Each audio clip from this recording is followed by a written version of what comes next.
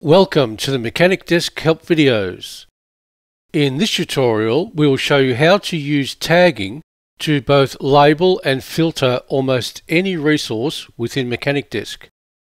Once you have logged into MechanicDesk, select a job from the list of current jobs.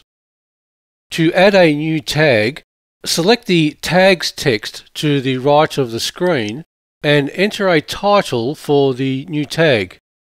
Select your color like so, then click on the Save button. The name of the tag will appear next to the tag's link. Click on the Current Jobs tab to return to the list. Note the colored square indicating that a tag has been added to our job example.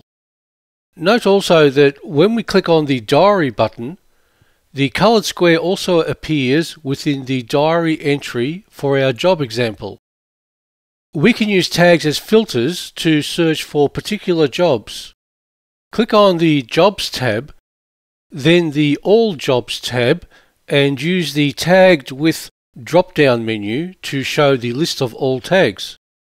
Let's select the tag we just created to show all jobs tagged as such.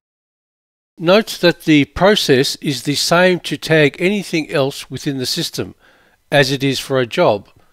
So simply navigate to that which you wish to tag and click on the tag text to repeat the process of adding a new tag. Let's navigate to the Tag Management System under Settings, Workshop Details, Tag Management. Here you can see a list of all parts of the system which can be tagged. Here you can also add, update, or remove tags entirely from the system if they are no longer in use.